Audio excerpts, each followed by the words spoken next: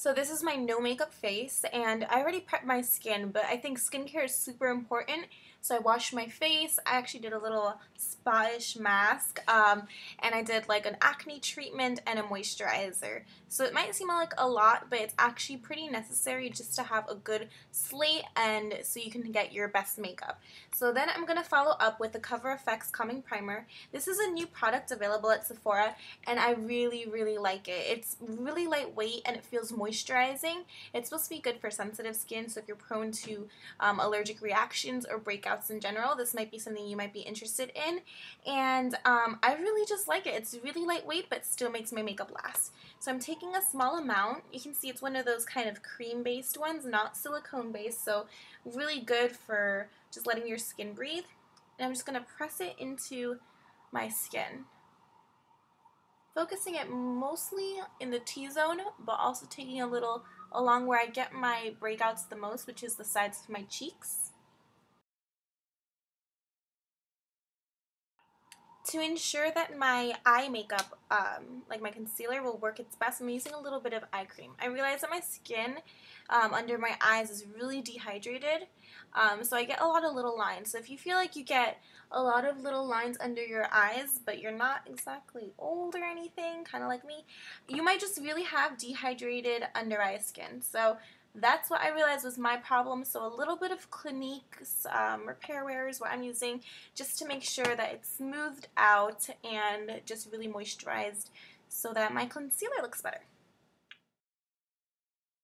Now that I have that, I'm taking my Beauty Blender and Hourglass's Veil Fluid Makeup, and this one is in Ivory, which actually seems like a really light color, but I don't know, their colors are kind of off because this one works for me. And I'm never in Ivory. I'm usually like a beige color, so I don't really know what's up with their system. But just keep that in mind if you are thinking about getting one of their products, that they do have like a weird kind of system. So I'm focusing this in the center of my face and then slowly just pouncing the Beauty Blender outwards so I get a little bit of coverage everywhere. And I'm just going to build this up slowly. A little bit on my mustache, around my nose, and I'm also going to go in with a concealer. So this is just to even out my skin tone a bit. And I'm just building that foundation up to where I feel comfortable. Again, just starting with any product in the center of the face and blending outwards for a natural kind of look.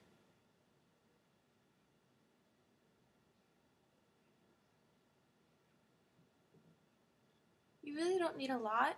It's just about evening out the skin tone, and then you can use concealer where you feel like you need it. So a lot of times I feel like people wear too much foundation, and I'm sometimes a culprit of that.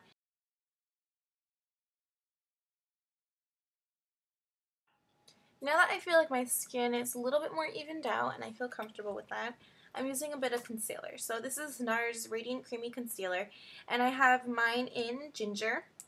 So I'm just going to take some. I'm going to dab it under my eyes, which is going to be my main focus.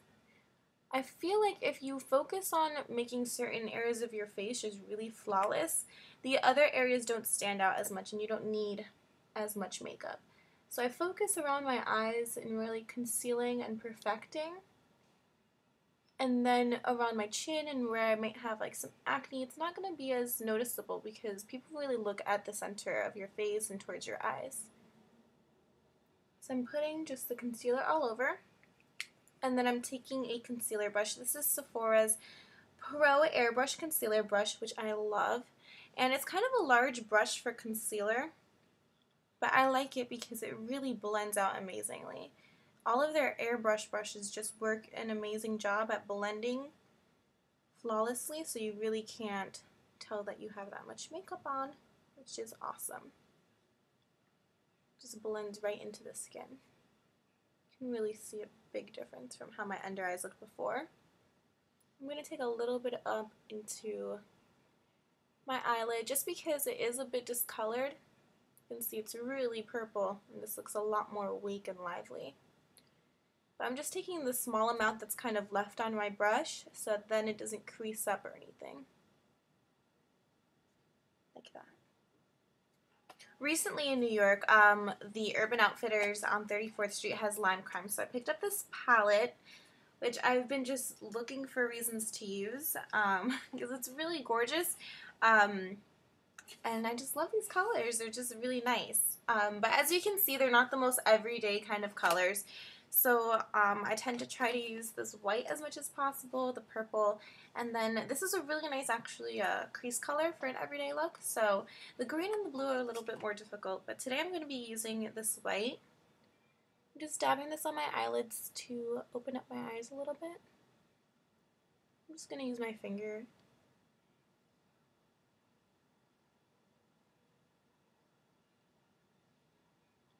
And that way I get a good amount of product all over the lid. And you can see that just really evens out my skin.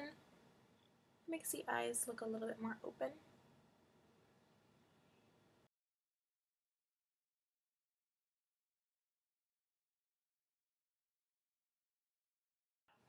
Now that we have that white color down, I'm taking a fluffy brush. This one is from a Smashbox palette. I'm going to take this orange kind of color, just a small amount on this domed brush, and blend it softly into the crease. Even softly, it seems to have like a lot of pigment.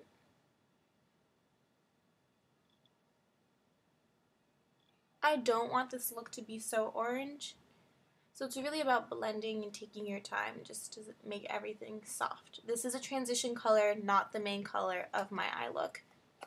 So I'm just going to blend it.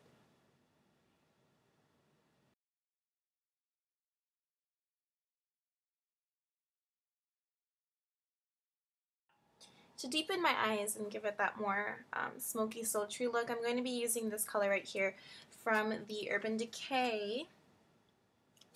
What is this called?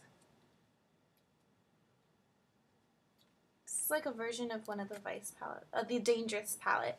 I know that a lot of these colors are available individually and in Vice palettes, so you might want to take a look at your existing Urban Decay palettes to see if you have the same colors.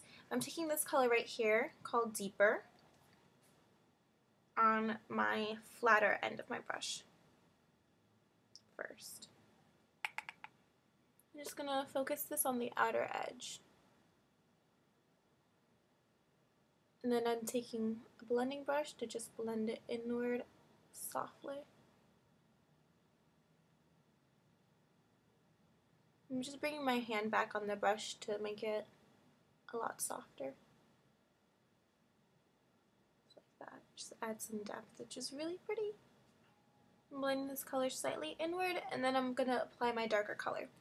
Now the darker color that I'm using is this one right here. This is called Ace. I'm just going to swatch you these two colors that I just used so you can kind of get an idea. If you don't have these colors, they are pretty unique, but I think still pretty available to get something similar from another palette or eyeshadow that you have. So this one right here is Deeper, which is that just warm, toasty kind of color. It does have a warm kind of undertone. It's like a coppery kind of tone, but as you can see, it's really highly pigmented, so that in that way it's really pretty unique. This one right here is Ace, which is a cool toned silvery kind of color. This reminds me of a few NARS eyeshadows where they have that sultry, really intensely pigmented look, especially the new ones. But either way, those are the two colors, and this is showing up actually pretty true to color on the camera, so I'm pretty impressed. But if you have anything like that, definitely use it. And just one swatch of the Lime Crime. So Lime Crime, a very warm toned. Like I said, it's an orange color really. And that one is called Incantation. Incantation.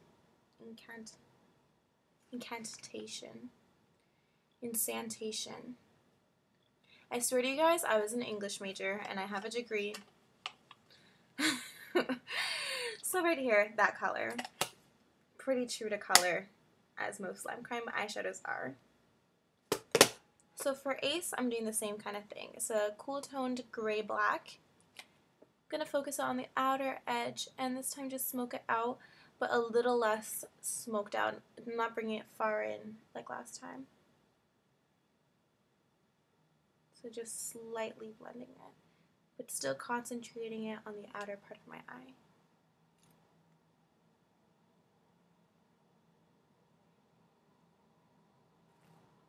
Like that.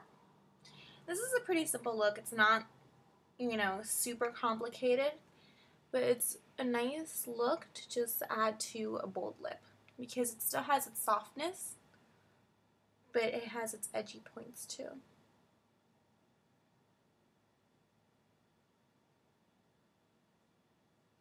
Again, it's about symmetry, so take a step back. I'm going to be taking my eyeliner. This is a liquid eyeliner, and I think for a look like this, it's going to be a little bit more dramatic. That's a good way to go. So this is the Urban Decay 24/7. If you're not going to use a waterproof kind of liquid eyeliner, I would suggest just a creamy pencil and just kind of smudged out. That would give a really pretty look too. So if you don't want to go as bold as a liquid eyeliner, that's a great option. So I'm just going ahead. Excuse the mirror, but I need something to see.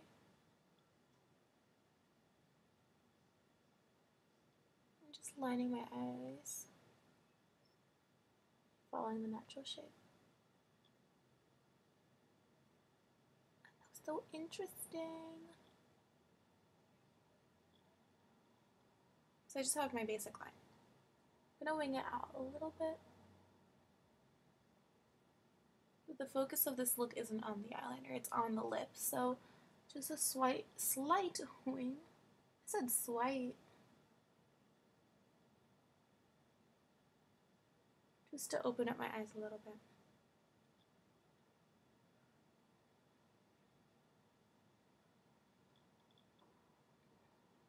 So like that. Really thin line. Really not so complicated. And I'm going to do the same thing on the other side. I'm using Urban Decay's Perversion Mascara, which is really nice at thickening the eyelashes. It doesn't, and I'm going to cut the little baby lashes too. And I feel like that really opens up my eyes a bit. I tend to like to wait a bit before returning to my complexion, just so everything kind of settles. So now I'm going in with a brush, just like one of these foundation brushes, and patting in my powder. So you can go with a fluffier brush, but I'm just focusing where I need the most oil control. It's in the T-zone. And a little bit outwards. But again, the center of the face is where you're going to really want to focus. And I like this brush because under the eyes it really gets into those little areas. Little nooks and crannies. You don't really need to sweep so much, you can just kind of pat it where you need it.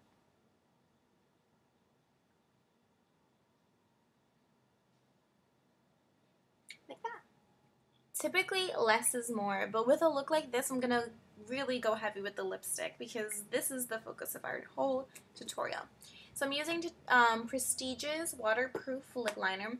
I really just love waterproof products because otherwise they're not going to last.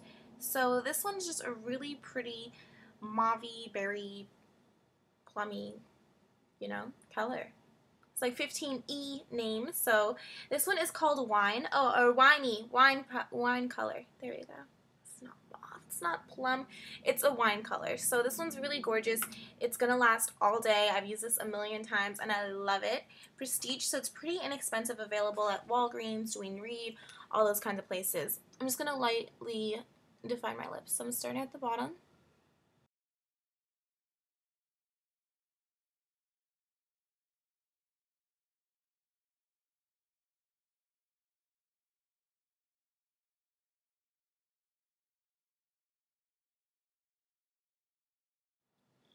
Taking a small amount on my brush.